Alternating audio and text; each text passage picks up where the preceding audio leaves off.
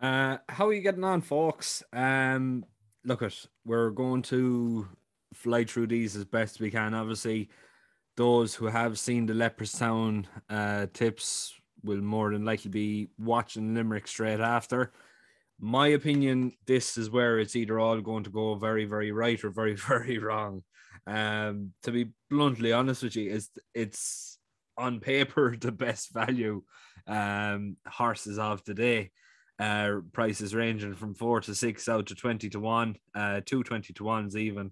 But it looks like it's going to be a very, very nice card. Again, very, very competitive racing, but some very, very nice horses in amongst the field. And yeah, I think it's going to be a good day's racing, and I definitely think we are in with a very, very nice shot um, of turning around some very, very nice profit, providing my race reading hasn't completely deteriorated for the few months that I've been off. Anyway, we'll crack on. First race off the 12:25. Look at Joseph O'Brien looks to have the hand in this one. Very, very nice run from Champion Green first time out. It is 4 to 7. I would be inclined to sway from it. Instead, I'd be more inclined to go with the what looks to be the second choice, getting a bit of weight from the favourite, obviously. But Happy Wife, Happy Life looks to be absolutely ideal for hurdles. It was generally been a very, very consistent flat horse for the 3 runs that has been running under. Obviously, look at fifth on its debut, second last twice. Those were behind some fairly decent horses, like obviously Minister of Magic. We don't really know how good this horse can be, but it won at 50 to 1. And obviously Truce then, who Happy Wife, Happy Life got the better of that particular day, managed to beat it on its next time out in Goran Park. It generally looks like it's more of a soft to heavy ground horse with a bit of the rain that we have been having. I know, look at it, it's been fairly mild the last few days, but Leopardstown have been watering the track, and all it takes is a bit of a downpour, and it will really make the ground very, very heavy. And look at the moment, it is reading soft to heavy in Limerick anyway, so it would need to dry out an awful lot for me to go against Happy Wife, Happy Life here. It's 3 to 1. It looks like it's Joseph O'Brien's second string, but as we've seen in previous races, like it can happen where a second string can beat the first string. I think realistically it's between those two. I think it's going to be Joseph O'Brien's race to lose. If either or can't win this, I'd be very, very shocked, to be perfectly honest. I can't see anything in here. Look, I can't see anything in here but that's going to trouble him. But at the same time, an awful lot of these are unraced horses. So we don't really know what sort of capabilities they can have. But on terms of form, in terms of ground, in terms of potential likability to hurdles, I'd be inclined to sway with the second choice here at 3 to 1, as opposed to go all in for a 4 to 7 favorite. 12:58. Again, I'm slightly concerned here because look at Willie Mullins has 2 horses here coming over from France. It's hard to know what to make of either or.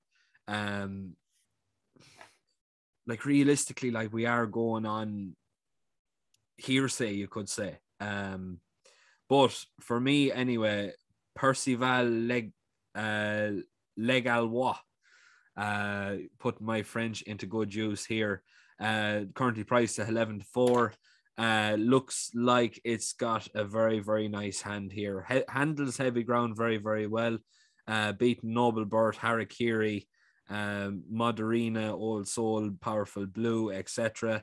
Barnacullia. Why does that name ring a bell? It was a winner over hurdles in Wexford 2 times, and third last time out in Navan. So that form definitely does stand up. Obviously, look at Barnacullia was well beaten that particular day, but has since come on and been able to win a race of some standard.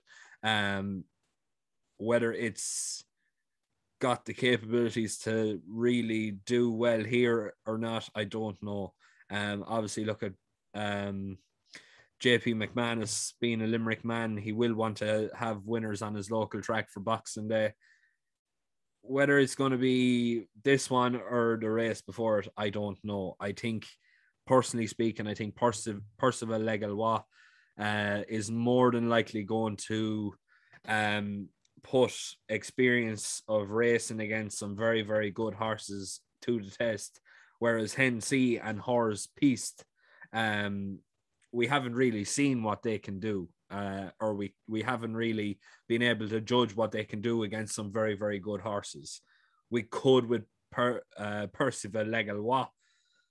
So my opinion, 11-4 in this instance is a very, very good price to take for a horse that we know is good enough to win races and should be definitely, it should definitely be thereabouts, if not go on and win it. Next race then, the 133. It's a fairly open race. Look at Youth Tread, Daily Tiger. These two horses are coming in here as the main form bearers. But for me, one that I've been following very, very closely, a horse that I've been following very, very closely, but has tended to leave me with sore fingers after putting a nice little bit of money on him. He's just one of those horses that'll run his heart out, and in theory he is the best horse in this race, but he just has a tendency to throw the ties out of the pram, to be perfectly honest. Look at this, wide open. There's an awful lot of these that are coming in here very well handicapped, but one for me that I am really, really liking and is actually going to be my nap of the day at 15-2 is Exit to the West for Robert Tyner and Ryan Tracy. This one put in an absolutely unbelievable performance over Chasing Fences last time out. That was in Punchestown in an 18-runner field behind Glenquin Castle, who has been in absolutely outstanding form. Just calculating up the amount of wins it's put up, 2, 4, 6, 7 wins in concession this horse has put up, and this Exit to the West could get within a length and a half of him at 28-1 last time out. This horse is well able to race over hurdles. It's well able. It's put in some very, very good performance over hurdles before, behind the likes of Classy K, beating the likes of Mr. Butler Stansfield, very, very talented horse. Napoleon Blue, Swat Cowboy. Second then behind Hostage to Fortune. Second behind Moscow So What. Second behind no, I'm gone wrong here now. Winner ahead of Live Every Day, Parago Conora, Ballyadam Destiny, and beating Lily Mon May, Diane Diva Mate. That was in a pint to pint, and not really one that I know too much about, but overall this horse is well capable of running a very, very big race here. 15-2 looks absolutely crazy. It's at a weight that it can exploit. 108 is very, very lenient. I definitely think this horse is well capable of putting in a very, very good performance and should definitely be thereabouts. 15-2 arguably is an each way betting price, but I can't see a horse to beat this very, very talented mare, especially after the second last time out behind a very, very capable sort in Glenquin Castle. Look at the form speaks for itself. Glenquin Castle has been absolutely unbeatable, and Exit to the West has been able to get within a length and a half of him. Realistically, that form does stand up like a sore thumb in a big crowd, but 15-2 looks absolutely crazy. I'd be putting this horse at maybe around 5-1, 4-1 even. 15-2 is absolutely outrageous. But I'm definitely going to take it with open arms here. Now, next race off then to 240, and I'm going to be taking a bit of a chance here now. Obviously, look at Farouk Delaine, Gabi Naku, Vanillier. They're all very, very talented horses. But the one that I'm really, really liking at an each way price, Master McShee at 25-1. Obviously, looking for Cork, the Corkery team with Ian Power on board. This horse has some absolutely outstanding form to its name. When you look at its second run over hurdles, 2.5 lengths behind Appreciated in Cork at 50-1. Next time out, it won in Cork by 8.5 lengths, beating Atlantic Fairy, who has since put up listed form over hurdles.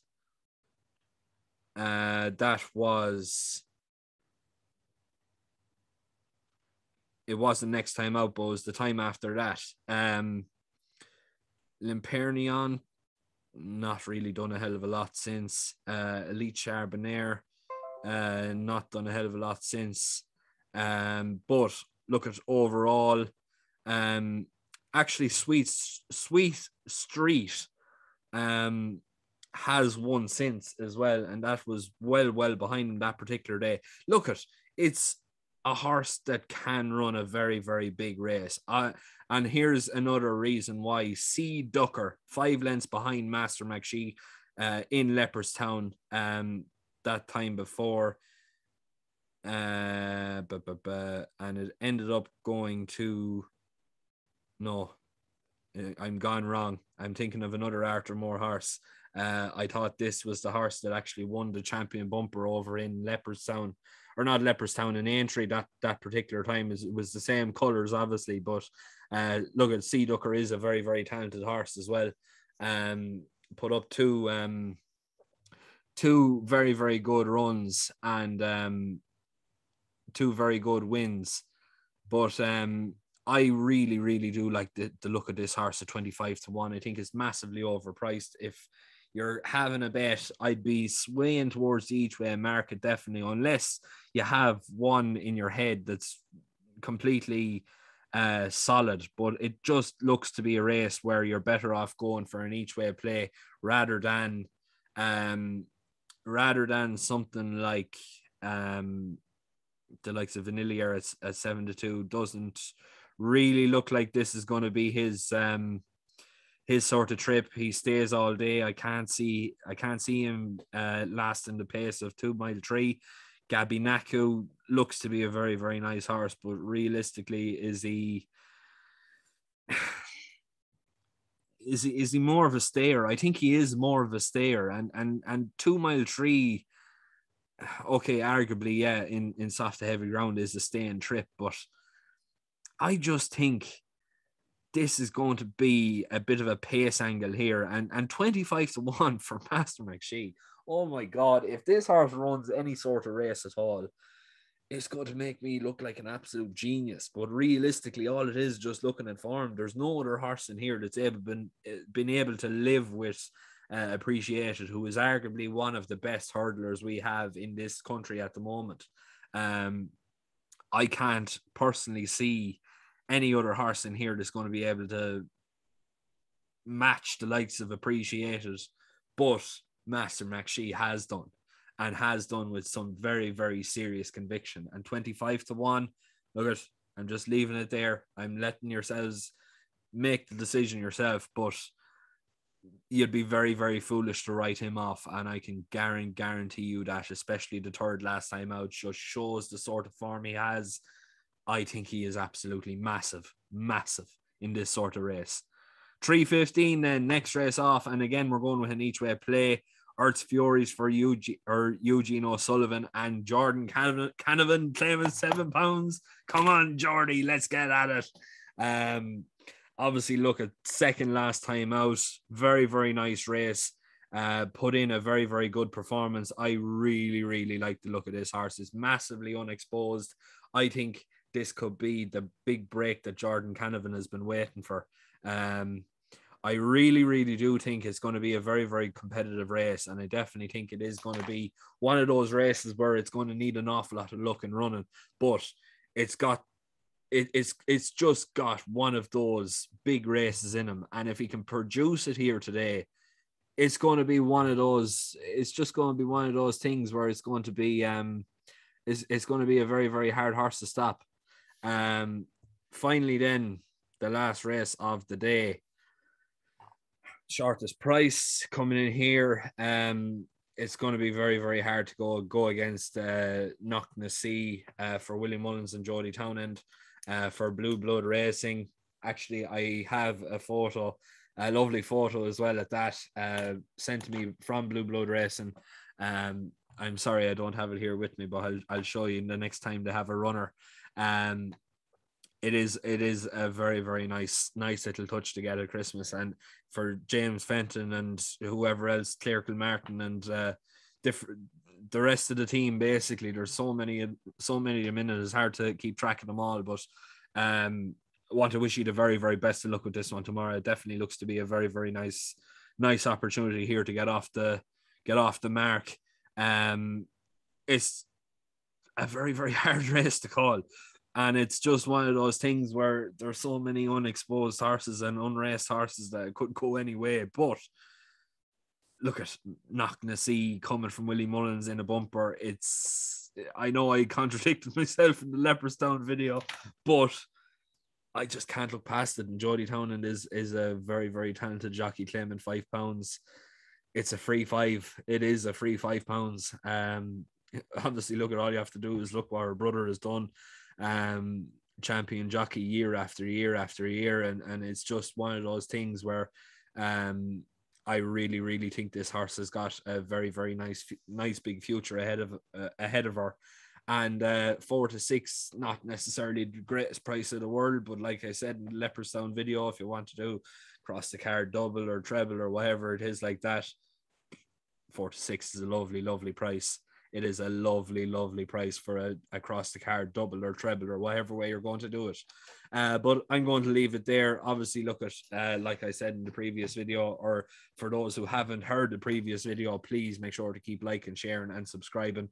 The very, very best of luck to anyone who's following my Limerick tips for Boxing Day or Stephen's Day, whatever way you want to call it. I really, really think this is going to be a very, very nice opportunity here. To potentially take some very, very nice amounts of money.